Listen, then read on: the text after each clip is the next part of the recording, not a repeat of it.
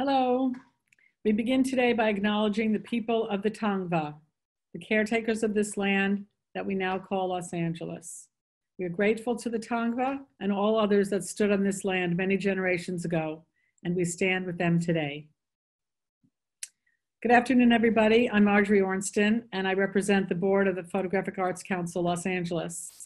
I welcome you today from Los Angeles, and we're so happy to have you here to learn about a very unusual photo archive project, which should be fascinating to anyone interested in photo archives and the enduring power of photography.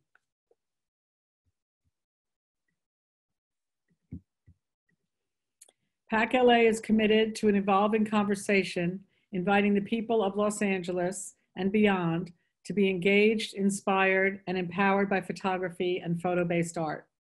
We recognize photography as a primary visual language of our time, as it connects us to one another and pushes the boundaries of our understanding. I'm here today with Paul Seesequasis, the creator of the Indigenous Archival Photo Project, George Legrady, Distinguished Professor of Digital Media at UC Santa Barbara, and Zabe Sheikh, the Consul General of Canada, based here in Los Angeles. Paul is going to present his project to you today in conversation with George, and George will also talk about the history of his James Bay work and how he came to make photographs in Canada during his very early formative years as a photographer. Zabe will introduce our guests in a few moments. Please don't hesitate to use the chat feature below and send us your inquiries in the question column. Following the conversation, we will shift to a Q&A and do our best to get to answer as many questions as time allows.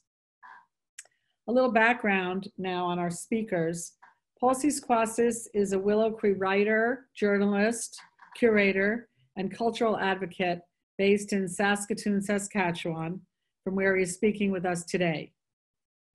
In 2014, he created the Indigenous Archival Photo Project that explores history, identity, and the process of visual reclamation through photography and dialogue. Inspired by the devastating findings of Canada's Truth and Reconciliation Commission report on the historically discriminatory residential school system of 1890 to 1996, Paul sought to uncover the untold history of how Indigenous people and communities held together during these difficult times. By scouring libraries and archives, Paul uncovered candid images and began to post these photographs on social media, where they sparked an extraordinary reaction. Friends and relatives of the individuals in the photographs commented, and through this dialogue, rich histories began to emerge. These many inspiring stories have resulted in a beautiful publication, Blanket Toss Under Midnight Sun, Portraits of Everyday Life in 8 Indigenous Communities. The book is published by Alfred Knopf Canada and is available online and through your favorite independent bookseller. In addition to being a professor, George Legrady is a published photographic artist, author, and scholar whose practice and research explore the potential of digital processes for fine art practices. He's a pioneer in the integration of computation with fine art photographic practices, and his projects explore how contemporary technology can transform visual content to result in new kinds of representations. And aside about George, today he's a leader in forward-thinking technologies, but we're going to be looking at photographs he made back in 1972 and 1973 when he was a budding young photographer with an Nikon F. So I'm really very excited for this talk. I'm so glad you're all here to share with us. And now I would like to turn this over to Zabe, who will introduce our guests. Thank you, Zabe. Thanks so much, Marjorie. Really appreciate being part of this program. So looking forward to the discussion. And it's important for Canada to be here, a part of this discussion. And as the Consul General for Canada in Southern California, Arizona, and Nevada, it's my great honor to be part of this discussion. Canada's Prime Minister, Justin Trudeau, has unequivocally stated publicly that no relationship is more important to him and to Canada than the one we have with our Indigenous peoples. And while that is an amazing statement, the context around that statement is that Canada's history with Indigenous peoples has been incredibly harmful. In 2011, the Government of Canada apologized specifically for the horrors of its residential school program. And the residential school program were government-funded, church-run schools that operated for hundreds of years into the 1970s and beyond, separating Indigenous children from their parents in order to weaken family ties and cultural linkages. And as well as being centers of physical and sexual abuse, residential schools were part of a program to erase Indigenous life from Canada. And it was no less than what we now think of, call, and should have always called cultural genocide. So the work that we're sharing today, that Paul is sharing with you, and George and Paul are going to talk about, as you can see the cover of Blanket Toss Under Midnight Sun, is a project, a process, and a journey that looks deeply and tenderly into Indigenous communities and families that endured this kind of horror. It's a beautiful name for the book, as far as we're concerned, because it speaks not just to the horrors that were inflicted, of course, but it speaks to the humanity, as Marjorie was talking about, and we'll hear more of, the humanity that the photos show of community members. This isn't about the horrors, this is about the community. And Paul's work to recover and literally say the names of the people in the photographs has helped tremendously to undo the, frankly, erasure of First Nations, Métis, and Inuit lives that we know. We're grateful at Canada and the consulate for Paul's work and the crowdsourced histories that he's uncovered, and we're going to talk about that a little bit more. These visual stories for us are firmly part of the Canadian experience. And by remembering and understanding them, Canada can better meet our global right to persist that historical wrongs are righted and that we move forward with Indigenous peoples together in the spirit of reconciliation. So now I'm going to introduce the actual main content, the main event today, both George Legrady and Paul. George was born in Budapest, immigrated to Montreal during the 1956 Hungarian uprising, and relocated to California in 1981. He, as Marjorie said, is an internationally exhibited and published artist, author, and scholar, and a prof at UC Santa Barbara. And his own images, which is what's such an interesting story, that where these two met, essentially. George's own images of the 4 James Bay Cree communities in northern Quebec are actually featured in Paul's book. So without further ado, I'll now pass it over to George and Paul. Thank you so much for having us be a part of it. Thank you so much, Zabe. And it's great to have the Consul General of Canada present in this event. Also, thank you to Marjorie and the Los Angeles Photographic Arts Council for introducing this work to the community. And the project, has been a major importance to me, mostly because it introduced my photographs to the community as well. So I want to jump right in, and we'll ask Paul a number of questions, and at the end of that set, we'll then I will present the photographs and the project that I did up in James Bay. So Paul, tell us about the archive. Tell us about how it came to be, what the inspirations were. Pleasure, George, and it's good to see you again. It began roughly about 5 years ago, 6 years ago, around the time of the Truth and Reconciliation Commission, which was a commission going across Canada, holding hearings with survivors of residential schools, one of whom was my mother, who was a witness at a hearing that took place in Saskatchewan. And after she came home from that hearing, she made a comment that while she was glad all this stuff was coming out about residential schools, what was missing in the media, in her view, was the strength and resilience of Indigenous communities through the hardest of times, and how it was the strength of family, kinships, that kept language and culture alive. So I began to think about that and began to look for evidence of that. And since we live in a visual age, I was looking for photographic evidence primarily. So I began to go through archives, museums, historical societies, looking for pictures that framed an alternate reality to the Indigenous experience. One that wasn't framed on just the tragic, but was framed on strength and humor and living off the land of culture, language, family. And I began to uncover photographers whose work had been archived, who had been in these communities and taken these photos, and they ranged mostly from the 1940s up to the 1970s was the time period I was looking at. And as I began to unearth these photos, I began to post them online, and then through social media began to have this incredible response, which I wasn't anticipating. People began to recognize people in the photos, they began to name them, they began to say where that photo was taken, and through that we began a kind of, I guess, an oral reclamation of the photo itself, and the photos in a way came alive again for me. I'm going to switch to my PowerPoint.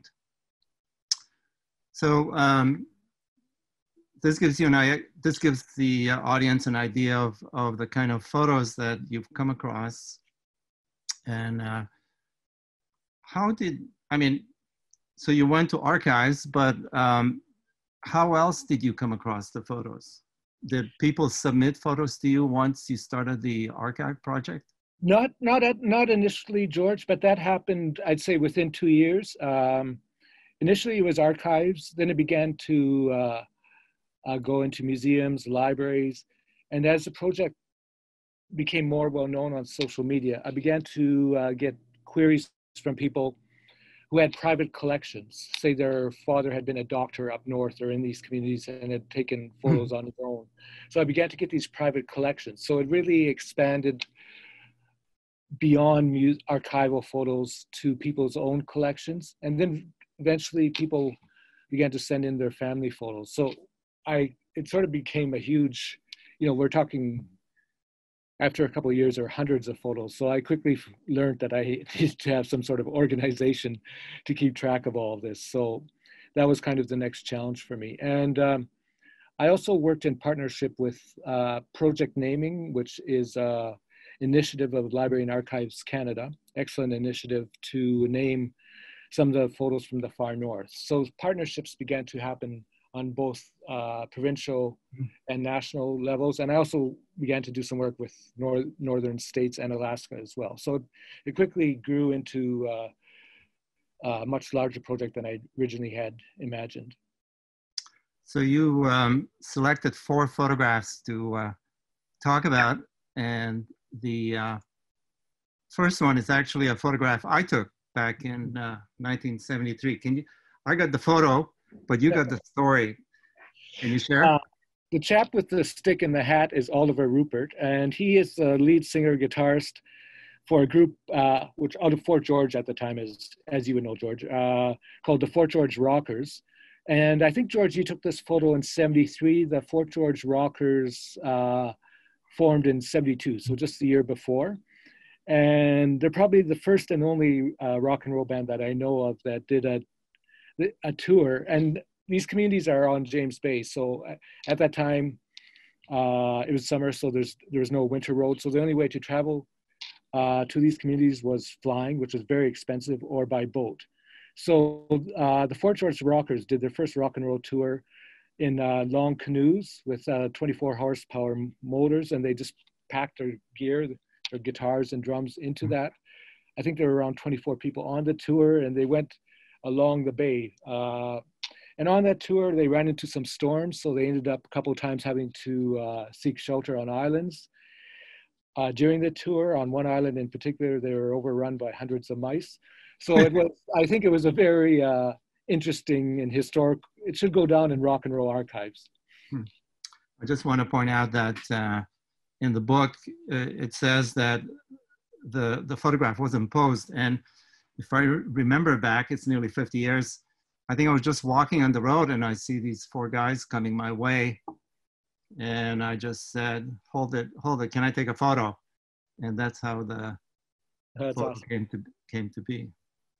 And I should just add on to that, George, that the Fort George Rockers are still going on. And of course, Oliver's a bit older now, like we all are, but he's still playing and singing. So that it's still, they're a long-lived rock band. So I think this photo was, what do you think, 1940s?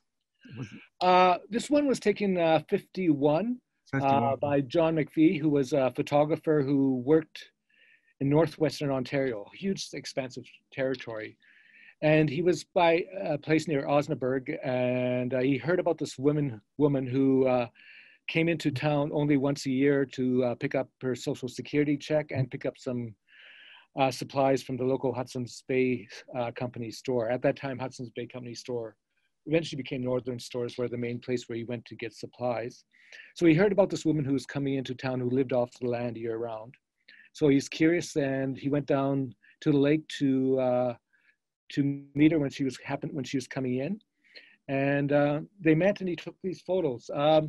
She spoke no English, and John McPhee spoke a little Cree, but no Anishinaabe, and she was Ojibwe or Anishinaabe herself. So they kind of communicated with sign language. And he took these photos. That's her nephew in the front of the canoe. And the canoe is a birch bark canoe that she built and repaired herself. So she is quite a remarkable woman. They just spent a couple hours together as he took these photos. And there's a series, probably around a dozen photos that I'm aware of. This is one of the more interesting ones because it's actually in color, in Kodachrome. And after that, he never saw her again. And she probably, spent many more years after that, hopefully living off the land. So it's just one of those interesting examples of where a photograph and John McPhee happening to be there.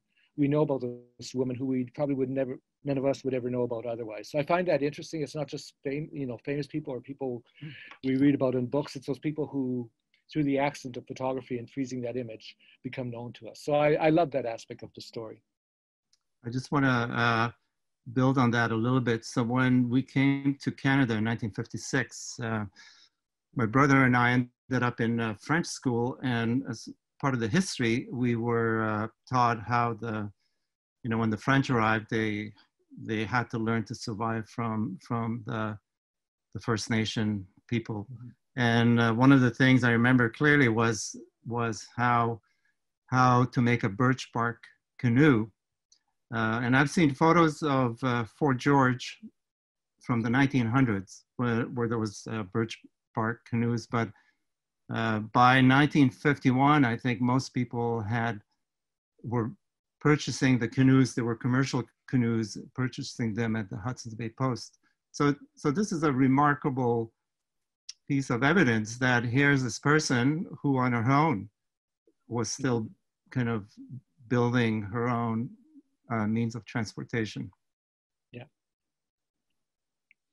Now this person had an interesting story, so can you tell us about him and the story behind it? Yeah, it's quite an incredible story, and unfortunately, we don't have the time for me to. I could probably go on half an hour on his story alone. But this is Jacob Partridge.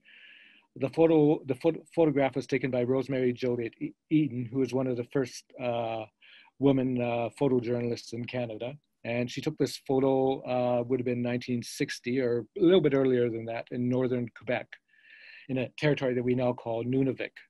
And it's an Inuit territory in Quebec. Jacob Partridge, when he was a young boy, came down with an illness, and his family was concerned, so they took him to the local Hudson's Bay Company trading post. And these trading posts usually had a nurse in residence there. So the nurse quickly looked at Jacob and saw that he would need treatment in the south. So, but Jacob's parents didn't speak English, and the nurse didn't speak Inuktitut, the Inuit language. So they had trouble conversing. And at that time, Inuit were given what were called, quote unquote, Eskimo tags, which were numerical tags that they wore, which was the government's way of identifying who people were. And Jacob's mother couldn't find his tag, but then he saw he had one in his hand, but it wasn't his tag. It was his nephew's tag. So he got misnamed, and then he was flown south, I believe, to Montreal. First he had TB, and then they found he had a problem with his hip, so he had his hip operated on. And he actually spent 7 years in the South recuperating, and then he was fine, but they didn't know where he lived. And he was too young at the time to name his community from when he was sent down. So he was stuck in the South until a nurse heard about his last name, Partridge, and put two and two together. And when Jacob was in hospital, he was taken and shown a map, and he had never seen a map before. But his favorite color was blue, and one of the towns in northern Quebec was shown as being blue, and he pointed at that town, and it just happened to be his own hometown. So all these things came together, and eventually 7 years later, he was flown home. The whole community knew he was coming home, and they were all out there waiting for him. So after that, he lived a good life. I had a chance to interview him shortly before he passed when I was working on the book, and it's just a very interesting and marvelous story. And this photo is when he was 16. So he'd been home about 9 years already. Amazing story. And how about this one? We're going up to another part of Canada, Yukon, just south of Alaska. And this is Emma Alfred. And the photo was taken in 1951 by Catherine McClellan, who was an anthropologist and linguist who went up to do work with Indigenous people in the Yukon. And she happened to take a picture of what was a beaverfoot purse that Emma Alfred is holding. And you can see her mom in the background in the summer tent there. They're on a summer fishing camp or something. And so Catherine got her to pose holding the purse, the beaverfoot purse that mom had just made for her. A couple of years later, the purse was sold. They lost track of to whom. And so Emma Alfred just assumed she would never see the purse again. In 2015, Emma Alfred, who had now grown up to work with anthropology and Indigenous languages, was invited down to Ottawa as part of a fact-finding group to look through some artifacts at the Canadian Museum of History. And while there and walking through the museum to go look at the artifacts, under a glass case, what should she see but the actual purse itself? So it was this amazing coincidence of things coming together. And now, of course, the next step was to retrieve the purse and have it come back to its own community. So it's one of those issues where the photograph led to the reclamation of the object you see in the photograph itself. So I think that's a nice kind of layered aspect of that story. Great story. So many of the photographs in the book were taken by outsiders and or visitors, including myself. But I thought we should feature some of the few Indigenous photographers themselves. And in the top row, we have a person named Peter Pizzolak, who came across Robert Flaherty when he made his film Nanook of the North in 1922. I think Peter was 10 years old or so. Do you have any stories about how he managed to develop film and get a camera and things like that? Peter was certainly the first Inuk photographer, and along with his wife, Ajiok, they took photographs together. He was a missionary, would have been in the mid to late 40s, and he began to take photographs. A lot of them because life was changing very quickly at the time too. It was still primarily dog teams, etc., but snowmobiles and stuff were starting to come to usage, etc. So Peter and his wife wanted to capture these things, but he quickly ran into an issue of how to develop film, because to develop film at the time was a long and very expensive process because he would have to ship them south, and you know, it would take weeks or months, and then the cost, and then to get them back. So he didn't want to do that. So along with Ajiok, they set up in an igloo. They set up an actual makeshift darkroom using a red cloth. I'm not sure where they got the chemicals, but they made their own makeshift darkroom, and then Peter learned how to develop his own film. So it's really an interesting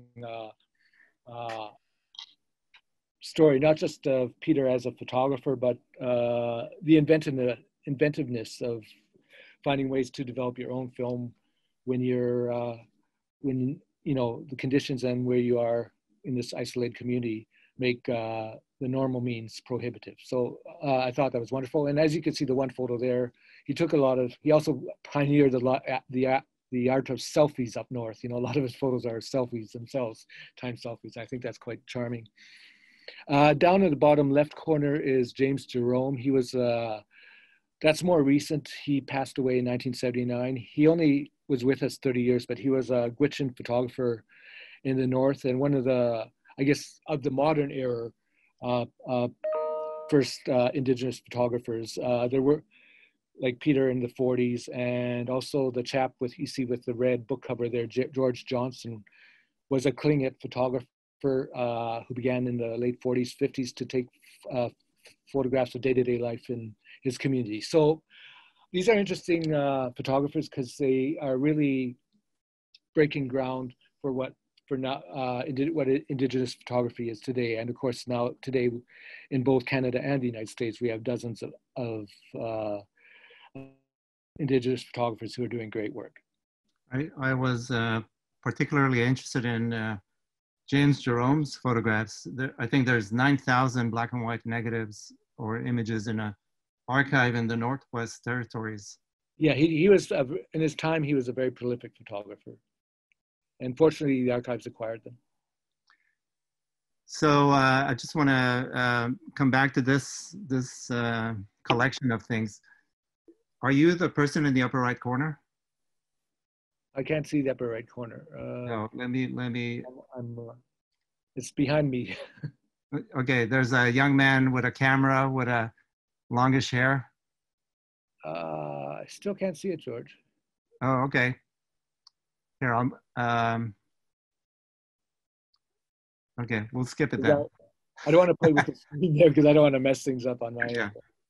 Okay, so, and then the last topic is how this eventually became a curating activity for you. Yeah, there's been, it has become that, George. There's been several exhibitions in Canada.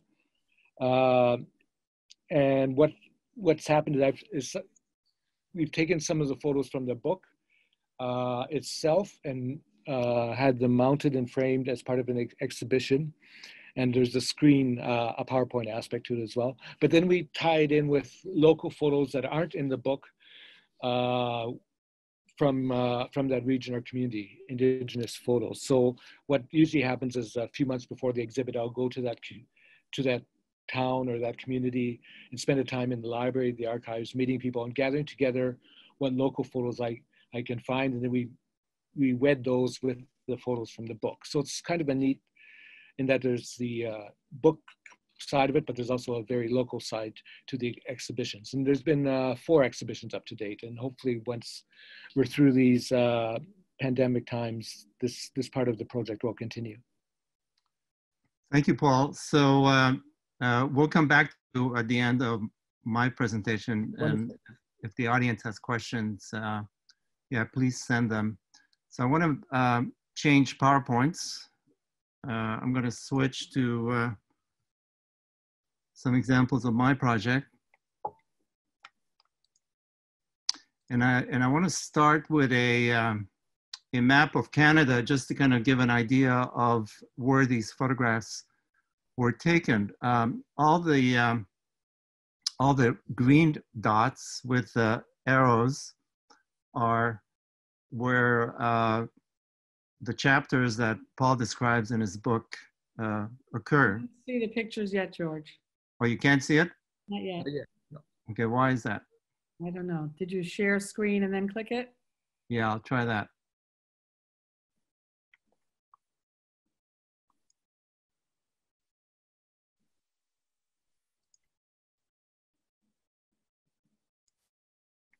Thanks. Sure. How's that? That's it. Yeah, No, we can.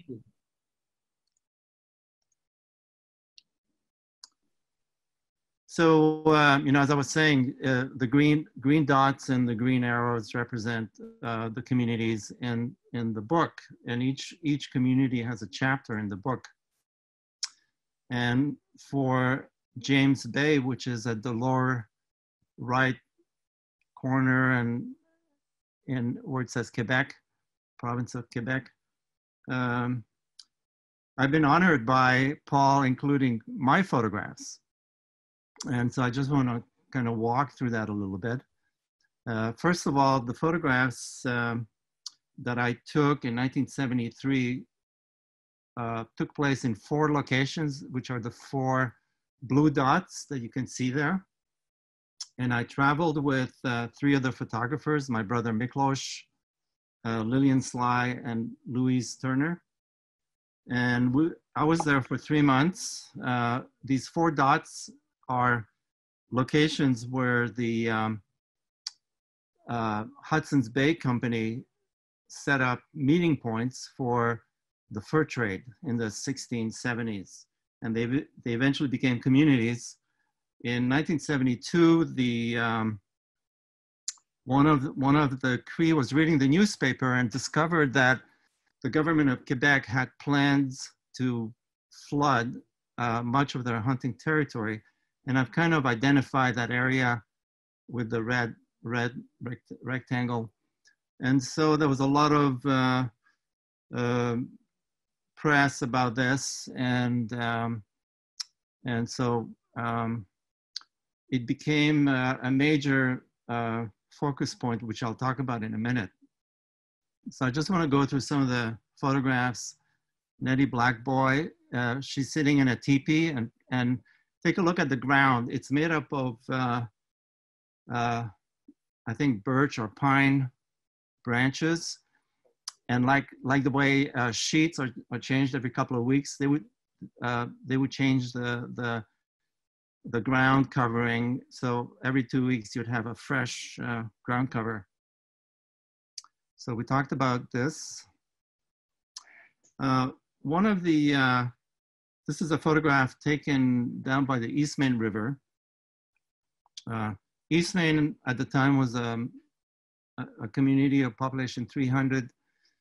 And as was the situation, I think the band manager was told in advance that I would show up. And once I would show up, it was up to me to figure out how to negotiate my relationship with everybody in the communities. So, you know, by the look of this photograph, the, you know, common ground has already been set. And so, you know, here I'm kind of walking and they're walking towards me, and I lift my camera, and so there's a kind of like banter going on. This is a photograph at a wedding in Wemindji, another smaller community, and the Hudson's Bay Company brought in individuals from northern Scotland, from Orkney and Shetland Islands. And one of the things they brought with them was their culture of music. And so over time, the Cree began to learn you know, Scottish fiddle music. And this tradition persists to this day, even though now there's also hip hop up in James Bay. But here at the wedding, Bobby George Kish is playing fiddle, and the woman with the hat, her husband, is behind on the left playing accordion.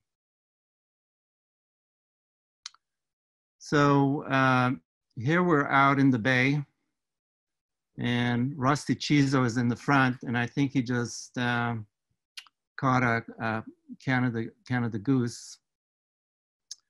A couple of years ago, I got some gossip from up north that Rusty, who at some point was also chief of Eastmain, he won the $1 million lottery, the Quebec lottery. So that was big news a couple of years ago. So in addition to including some of my photographs in the book, I'm also featured. So here's a photograph of me looking a little different back in 1973. And I had a very systematic way to photograph, but every so often we would put the cameras down, and invariably somebody would pick up the camera and take a photo. So that's how this photograph came to be. So how did a 20-year-old white man, hippie, long-haired hippie, end up in James Bay? I was sitting in a bar, and I started to talk to the man to my right, and he told me that he's working for getting the non-status Indians registered so they could get the benefits that the status Indians get. And he said, well, we need photographs. And I said I was a photographer. And so that's how a week later I was up in the north, and the photographs I took on that first trip ended up in an exhibition 4 months later. The exhibition opened in January 6th. Within, just after the exhibition closed, the article on the right in the New York Times came out, January 26th. And the New York Times described the situation of what was going on in northern Quebec as a struggle between David and Goliath. And it was exactly that. The second person on the left in the photograph is Chief Billy Diamond, who was my age at the time. And he was chief of Rupert's House, but eventually founded the Grand Council of the Cree to represent all the Cree communities in northern Quebec. And eventually he ended up leading the negotiations with the premier, Robert Bourassa, we see on the left. So since that time, there's been a number of revisiting of the negotiations, but I think the Cree were able to negotiate at a legal level without any legal training. And that's an extremely impressive outcome. So I took 2,800 photographs, and in my mind, I had a set of topics, and of course the topics increased as I went along. I came to the experience knowing about Robert Frank, about Walker Evans, about Margaret Bourke-White, and the social farm security photographs of the 1930s. And what you see here is a set of groups. The groups are 3 by 3, so a collection of 9 groupings, and each with a theme. So eventually I came up with about 27 themes, such as Indigenous practices, social get-togethers, weddings, hunting, photography, housing. And most of the images I did were in black and white, but I did have some colored rolls with me. And so here are some examples of that. So what made it possible for me to get up north as well was a photography class at Loyola College that my brother and I started to audit or hang out at. And the photographer named John Max, Canadian photographer who recently passed away, went up to Mistassini, which is one of the Cree communities, and took some photos. And this kind of provided a kind of poetic guidance to follow in his footsteps. Also, in the late 60s and 70s, the media of Portapac video and photography became recognized by the counterculture as a tool for social change. And here we have Marshall McLuhan's book on the left. The woman with the Portapac on the right was part of a documentary in a poor working class section of Montreal. And The Ballad of Crowfoot by First Nations singer and writer Willie Dunn was made into a film by the National Film Board that had a program called Challenge for Change. So I think Paul came across my works online. And at this point, I have to mention that I started to write grants around 1986. And I was not successful in getting funding until 2012, when the National Science Foundation, Arctic Social Science, came through and came up with a significant budget so that I could digitize a selection of the photographs. And I could also then create an online database that's currently online available. And also finance 2 return trips to James Bay. And I traveled with Andres Burbano. He did the videography you can find on the database. So while I was up in Bemidji, I went on the radio and I started to talk about the collection, and then all of a sudden the phone rang and a lady said, I got photos too. And her photographs are the 5th column on the right. So we met. Her name is Mary B. George Kish. She's was a school teacher, and she created a photographic archive systematically documenting how the Cree prepare their food. And on the far right is another collection by another Wemindji First Nation person, Beverly Mayapo. And Mary B is in the far left in the black and white photograph, behind the hand with the cigarette, that's her. And going through the material, it was interesting to come across some coincidences, like for instance, here, her picture is the Polaroid, the color Polaroid in the center, and my photograph is the one on the right. So taken a few minutes apart.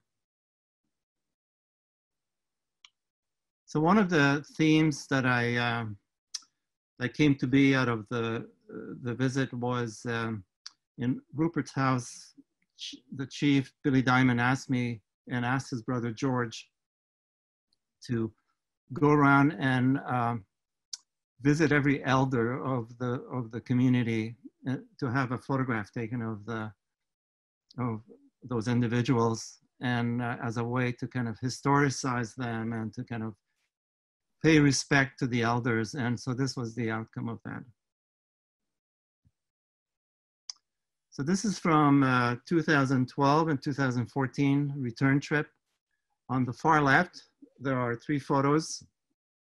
The middle one, the lady in the middle there, very small with glasses, Margaret Fireman. She's was the director of the Cultural and Heritage Museum in Chisasibi.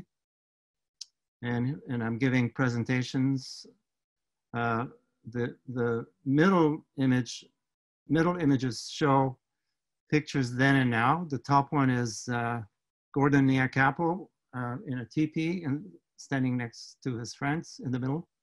And Gordon below that, who's now a DJ. The photograph below that is a lady looking at herself 40 years ago.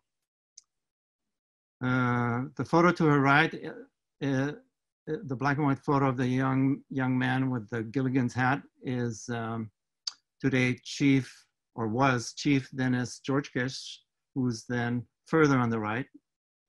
Above that is George Diamond with the blue headband in 1973. And today working in the social health program. And on the top, from the 2012, we printed out small photographs as a way to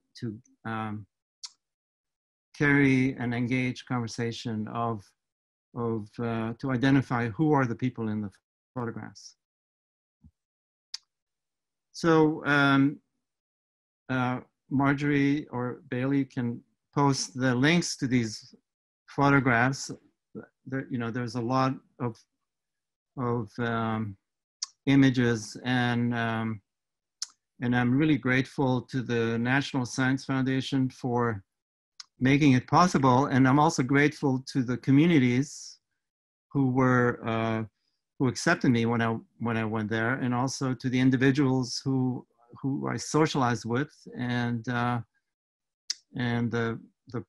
project that came to be, and now is in parts of it are represented in Paul's book.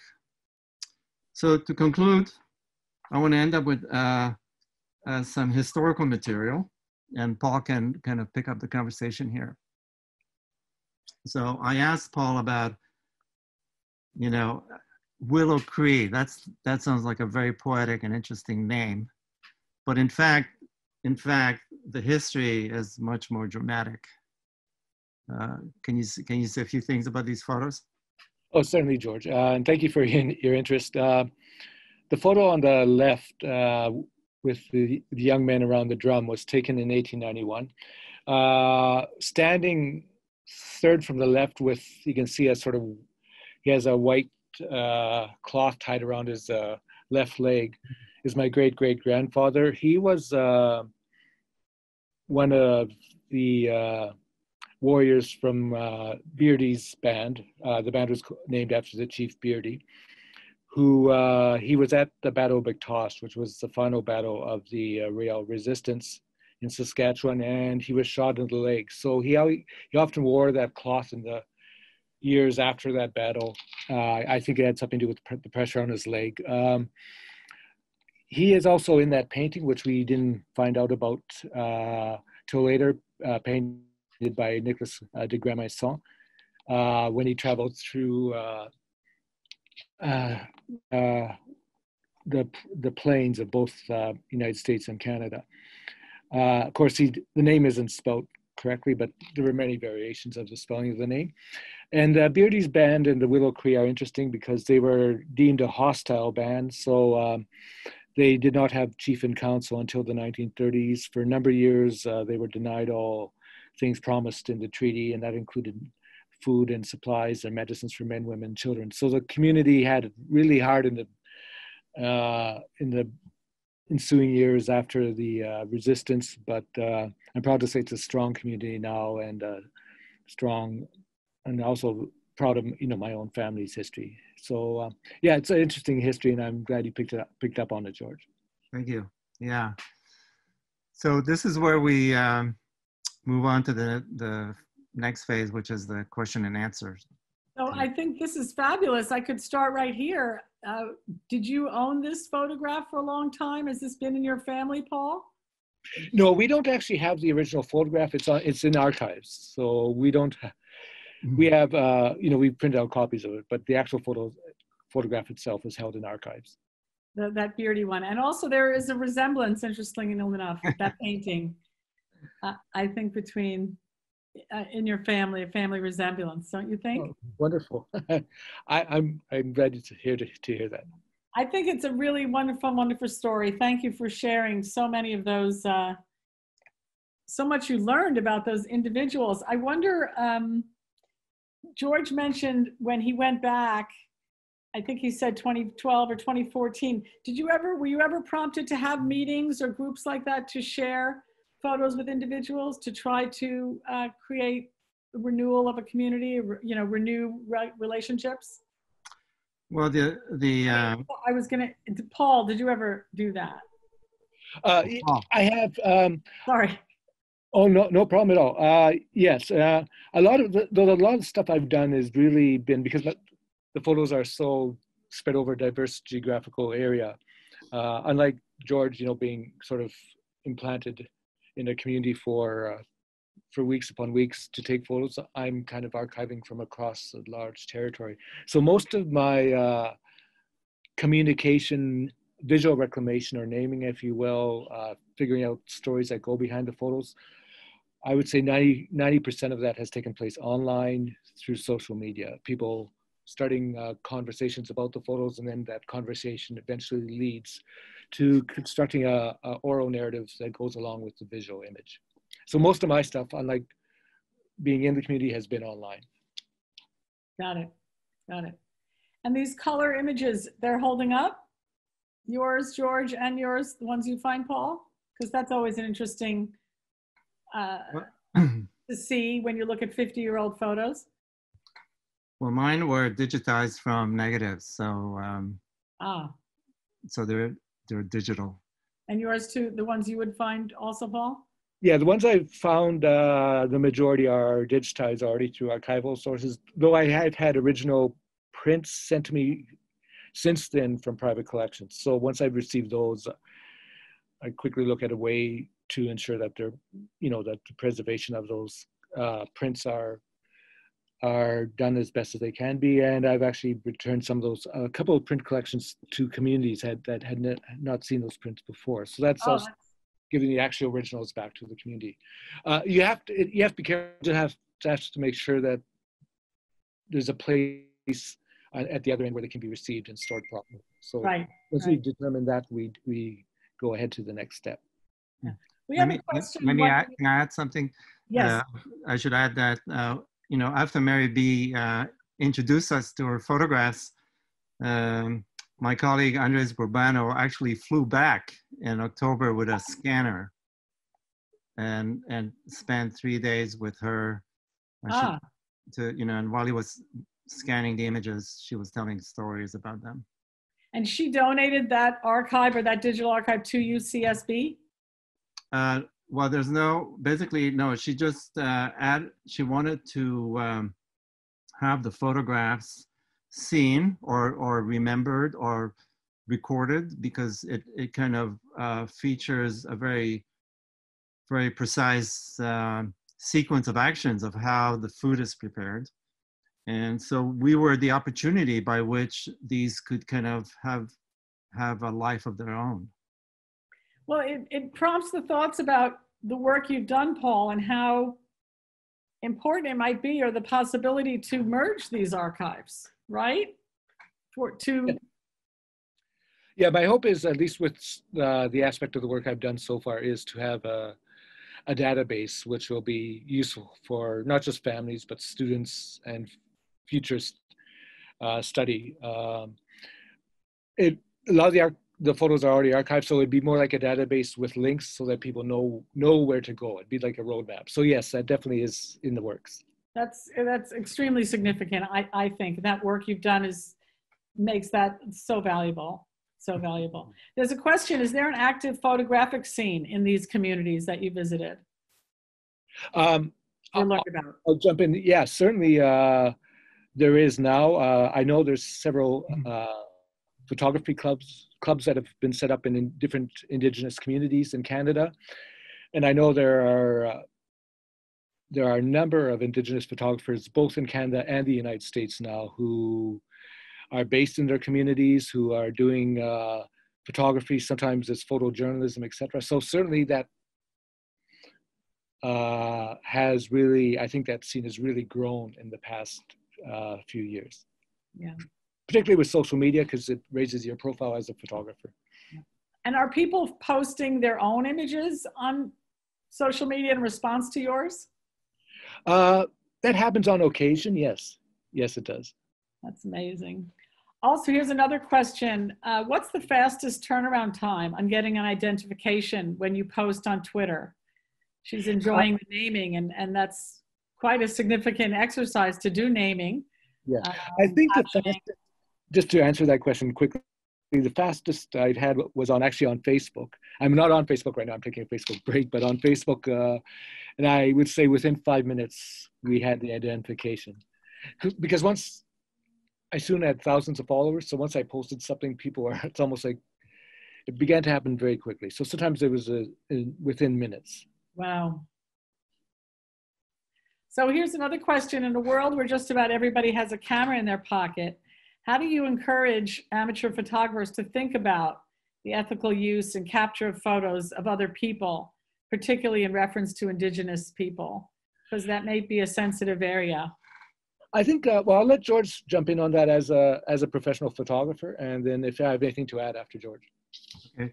So, so one of the ways that I managed to create the photographs I did was initially being invited, professionally, and in 72 and in 73, asking to be invited. So we contacted Billy Diamond and basically we had a job to do, which was to create visibility for the Cree in the South.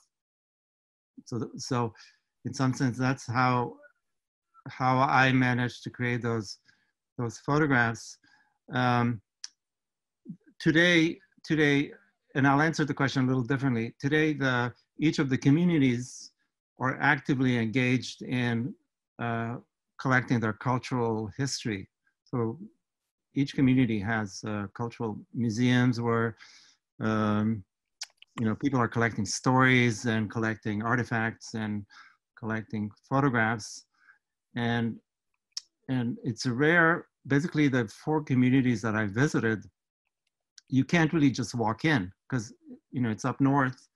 There are no other people around except for the people who work on the hydroelectric project, or who come in for medical, or any other kind of service. So they're coming in sent by the government. So you don't have people coming in and just taking pictures like, right, let's say in Taos, New Mexico. And so I don't.